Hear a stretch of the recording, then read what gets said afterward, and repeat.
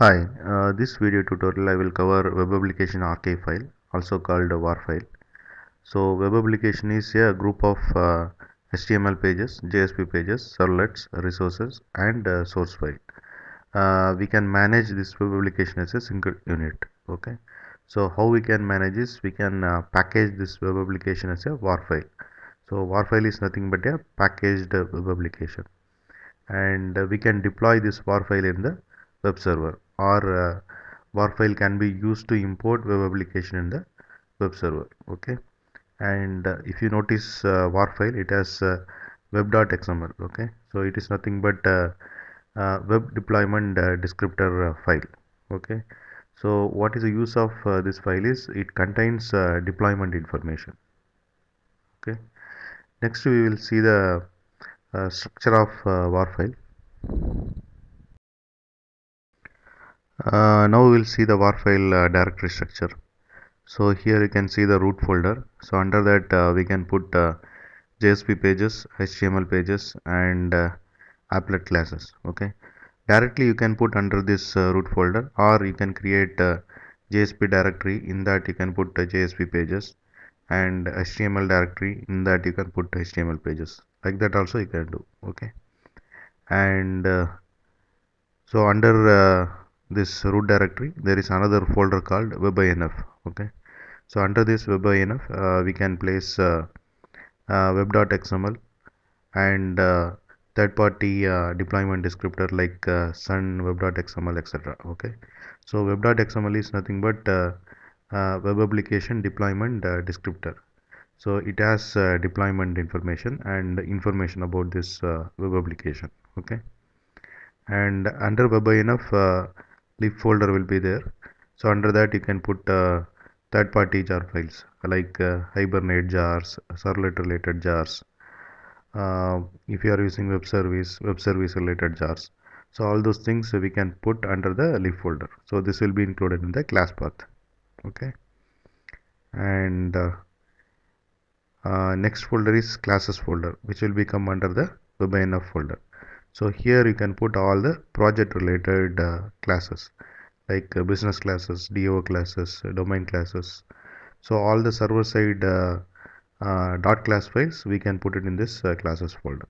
Okay, and next folder is tags folder, which will come under the webinf folder.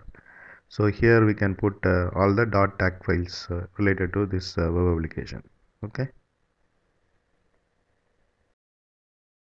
so here we will see the directory structure of WAR file. So this is the root folder. This can be accessed publicly. So under that we have index.html. This is home page for this web application, and under this root directory we have webinf folder. So webinf folder and all the subdirectories are not directly accessed to the client. Okay, example of client is browsers, but we can access webinf folder and all the subdirectories in our code. And under webinf we have web.xml, which is nothing but deployment descriptor.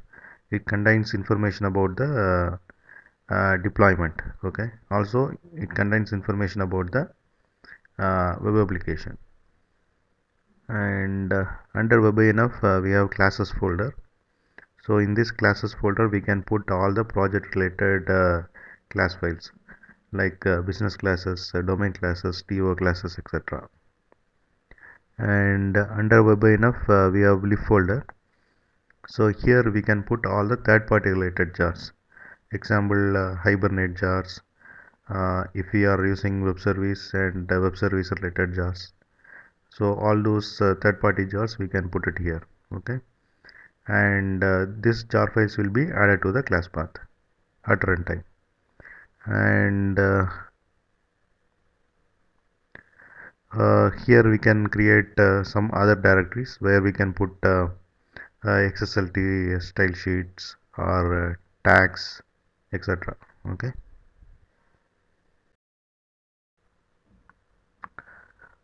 here we can see hello world app var directory structure. So here you can see the root folder. So under that we have index.html.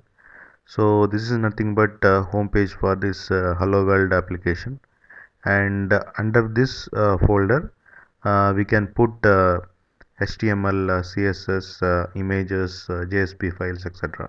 Okay, so you can create separate directories like it is mentioned here, like for JSP, one JSP directory, inside that put all JSP files, and for HTML create HTML directory and put all HTML files there, and for CSS create CSS directory, under that put all CSS files, and for images create the images folder and put all images there.